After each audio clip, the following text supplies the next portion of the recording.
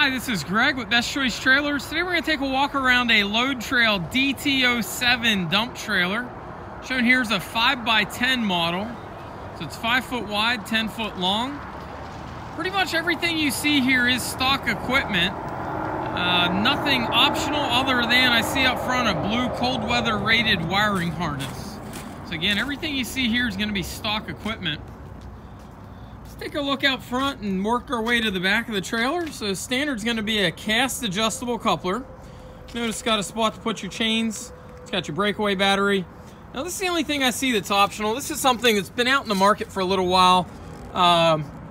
Basically the blue harness would signify that it's a cold weather rated harness, and then it's got a 7-pin plug. So most all current trucks are going to have a 7-pin blade plug as seen here. So that's with all Load Trails. This is going to have a 110 volt charger standard. So you'd plug that into house current, keep your battery maintained. Trailer comes with a 232 warranty, so they cover the whole trailer 2 years, structural 3 years, and then 2-year roadside assistance. And it's got the 800 number for roadside assistance on the sticker. So it's got a paddle lock, so you can lock your toolbox. It's got the keys in the back side. It's got a 20-foot all-weather remote cord so that you can take the fob all the way up to your vehicle. So this is a power-up, power-down hydraulic as evidenced by the 2 coils on the solenoid.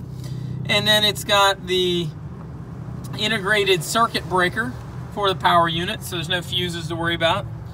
It's got an Interstate Deep Cycle Marine battery. This is a high-capacity Group 24 battery.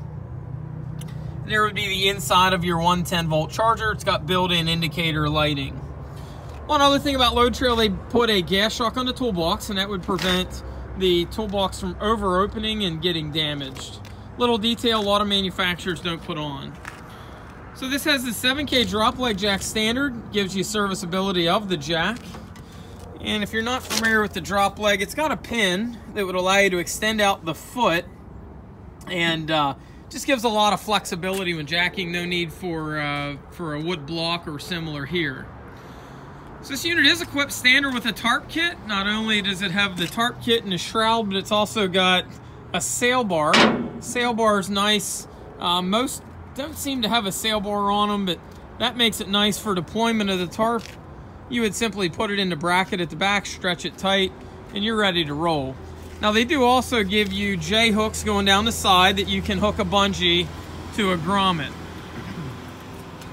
Which, speaking of the sides, Load Trail does an integrated body stiffener built into the side of the trailer. Now that stiffens up the side of the trailer considerable.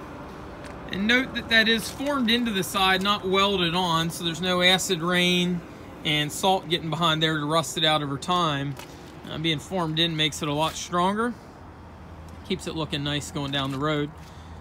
So these are double broke fenders, not your traditional smooth. So these are double broke tread plate. The extra bends in the steel make it stronger, just like the integrated body stiffener. And then it's got the gusseted return going back to the bed frame. Gives you a nice spot to mount your sealed beam LED lights. This is Dexter axles. It's got the new never adjusting brakes, which simply mean you wouldn't have to adjust the brakes during the life of the trailer. And it's also got the Gladiator tires. Gladiator tires are mounted on black mod wheels. It's got ramps, comes standard with this particular unit.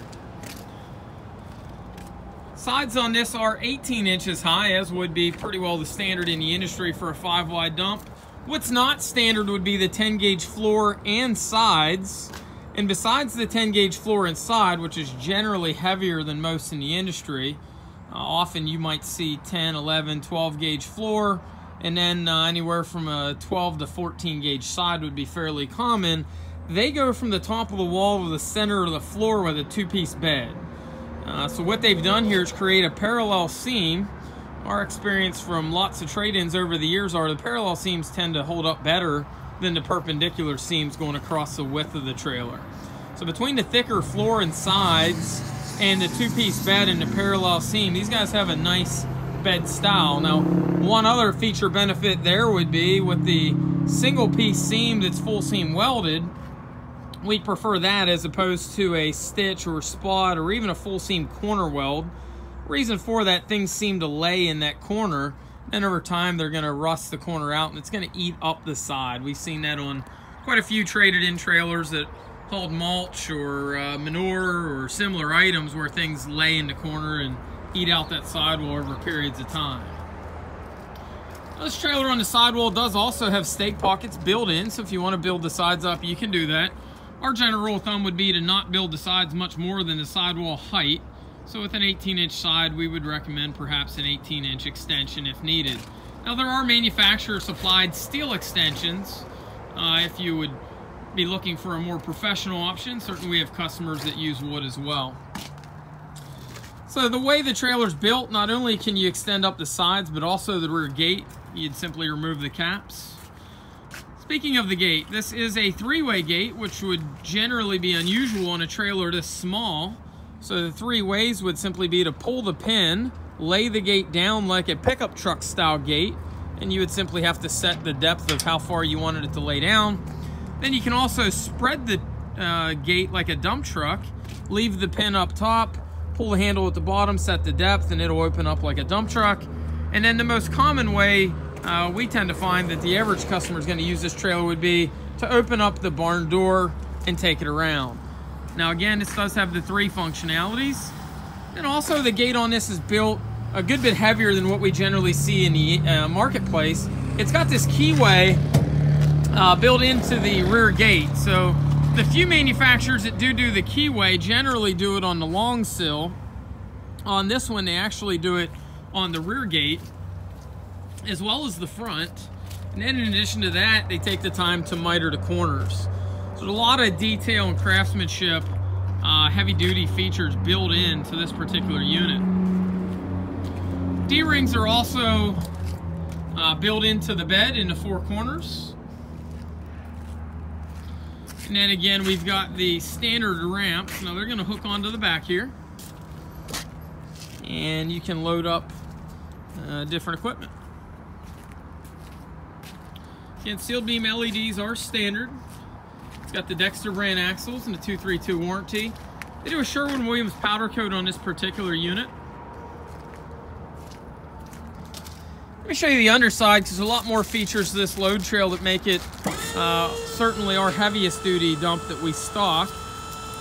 One of those features is going to be the 6-inch 12 foot-pound I-beam main frame. Now you notice that's a unibody frame that runs front to back on the trailer. Most on something like this are going to use maybe a 4-inch 5 foot-pound channel. This certainly is a very heavy-duty main frame. Now this is the same main frame that is on the DT10 model, which is a 10,000-pound load trail dump trailer. On this, you also see a 5/16 scissor hoist. This is the same scissor hoist that's actually on the 7x14 14,000-pound dump. So way more hoist than what you're going to need on a little dump like this. In the event somebody would overload it, and heaven forbid they ever do that, I'm sure that never happens with the average dump trailer. But if they did, this would certainly get it off. Hopefully you're on your own property if you do, but again, this has plenty of hoist with the 5/16 scissor. So this is a 7.9 ton rated hoist. Again, that's what's on the 14,000 pounders. Notice this is also a tubular framed hoist, scissor hoist, where some are going to be a channel or angle. That tube's going to take that torsional load. Now with the scissor hoist, you're going to get a handful of grease zerks. There's 2 of them at the top. There's a few at the bottom, and then in the middle as well. So you notice also that I-beam frame gets a gusset plate underneath, and then they also put one in the middle. And then they've got it reinforced going perpendicular to the trailer for the scissor. So the cross members on this are a 3-inch channel cross member. That's structural, not a form steel cross member. And then on this, they're using a sealed wire harness.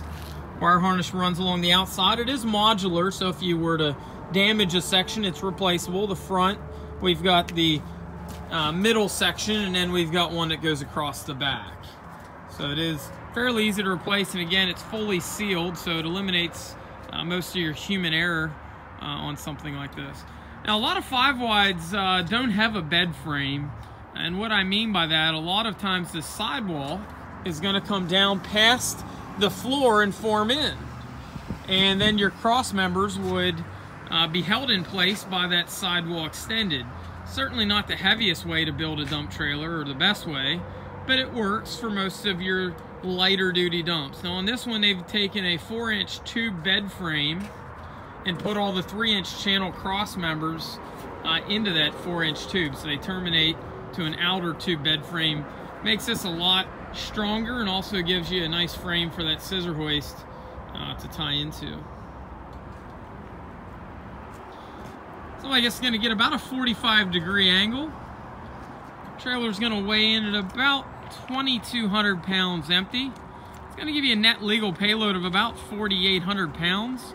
And then you're going to transfer your tongue weight to the truck side, and that transfer tends to be about 15%, or about 1,000 pounds.